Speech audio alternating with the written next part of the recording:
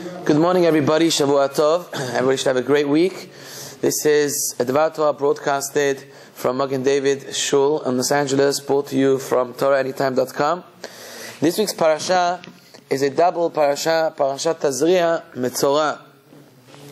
And the beginning of the parasha speaks about Isha ki Tazria v'yaleda zachar. It talks about a woman who gives birth to a child and the laws regarding childbirth. The Torah speaks about it in detail.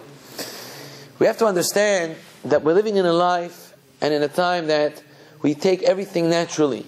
Everything we seem is natural. In other words, a man gets married to a woman, and in natural ways and causes, a woman gets pregnant, and after 9 months, if everything works out well, she has a child.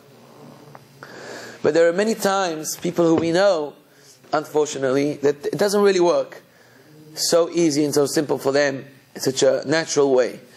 There are many people who are married for 5 years, still don't have a child. 10 years, no child. 15 years, some people even 20 years, and they still did not give birth to a child. And a person who's in such a situation, we can't even imagine the pain, the suffering, the hardship that the couple is going through. Every time they go to a Brit Milah, for example, they get embarrassed because people always give them brachot and say, soon by you. How many times have they gone through such a situation? I was even once, happened to be next to a friend of mine, and this is after 10 years, still didn't have a child, and he comes to a Brit Milah, and somebody standing next to him says, soon by you. He tells him, he looks in him to the eyes and says, do me a favor, please don't say that to me ever again. Because after a while, we don't understand how many times people are bothering them, and they're going through a very hard time. They're going through many, many breakdowns in their life. They're dying to have a child, and they're just not getting a child. And what happens after 20 years? Suddenly that beautiful day comes. Their wishes, their dreams come true. And then they have a beautiful baby. They have this child that they've been waiting for so long. And what happens? The time has come. They're so happy, they're so excited. And then all the tefillot, all the prayers suddenly stop. And that's the big mistake. They prayed all this time to have a child for 20 years. And when their prayers were granted, now when the baby's born, all the prayers have stopped suddenly. They got what they wanted. They think the mission is completed. My friends, the mission has just started. Prayers for children, not only do we pray to have children, but we need to pray when the baby is born. Every single day of our lives, we have to pray for our children, to make sure that they go in the right way, in the right path, to be honest, to be brought up with love, with kindness, with chesed, to go in the path of Torah and mitzvot. Because we're living in such a world today, with so many temptations that children have, that we didn't have it in our times. What we had was nothing compared to what's coming out today in technology. Today we have children in 2nd grade in schools that are having iPhones, iPads.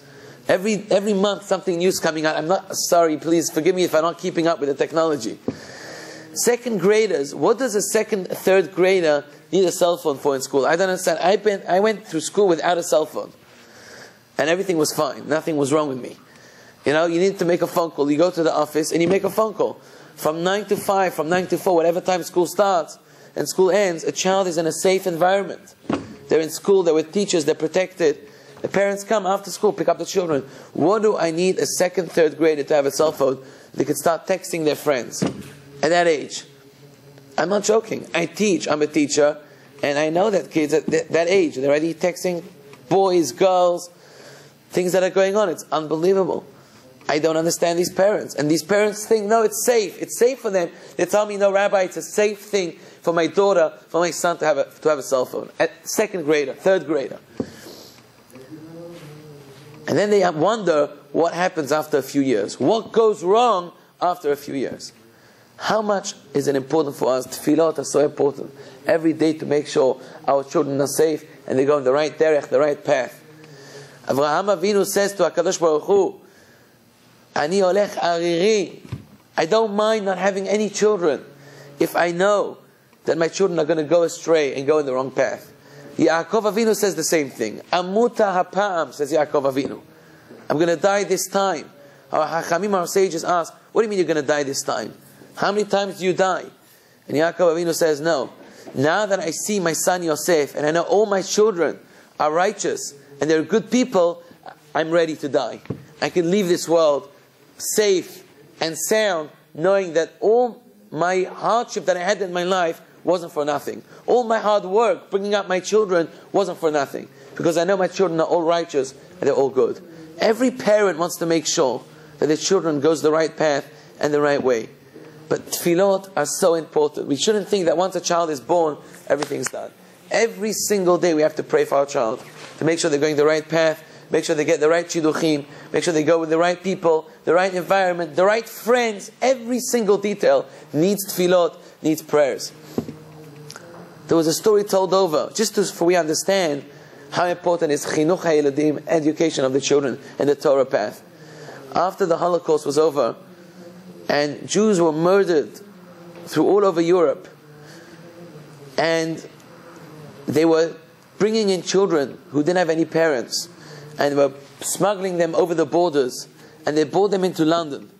And there was many organizations that wanted to save these children and put them in the right families, put them with people for adoption and so on.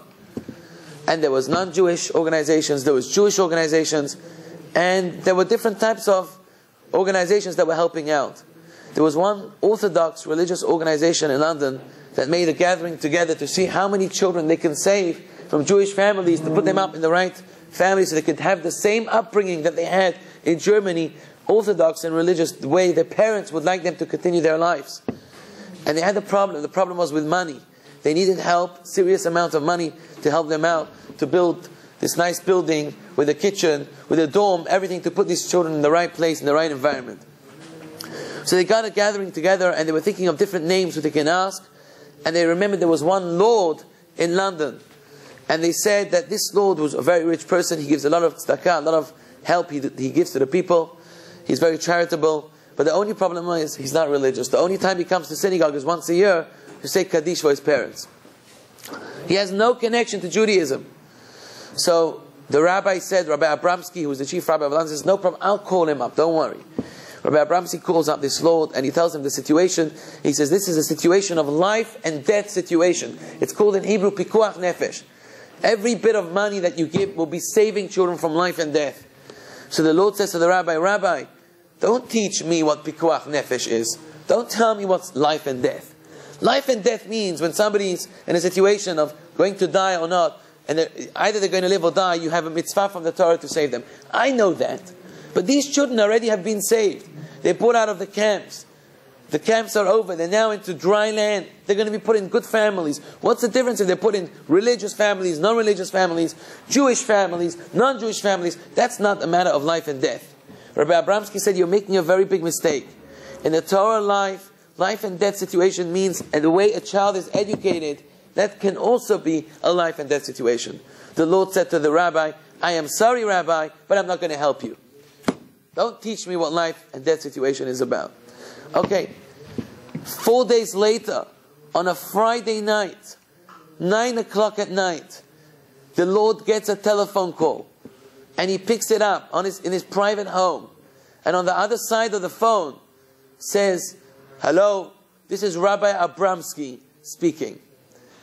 Are you telling me you know more than me what is a life and death situation? It is Friday night, my holy Sabbath. I have never broken the Sabbath in my life. And I'm calling you tonight to let you know that pikuach nefesh, a life and death situation, can even break the Sabbath. This is a serious situation. And children who are alive, even, and put them in the right education, is a life and death situation. The Lord was shocked that he couldn't believe it. He said to the rabbi, I know how serious you take the Sabbath. How much money do you need? And he told him the amount, and Saturday night he came to his house and he wrote him a check. Ladies and gentlemen, let's not take it for granted. Baruch Hashem, Hashem has granted us with children. But let's continue to pray every single day. Let's keep our children in the right environment. Make sure they have the right friends so they won't go astray and they'll go in the right path. Have a great week. All the best.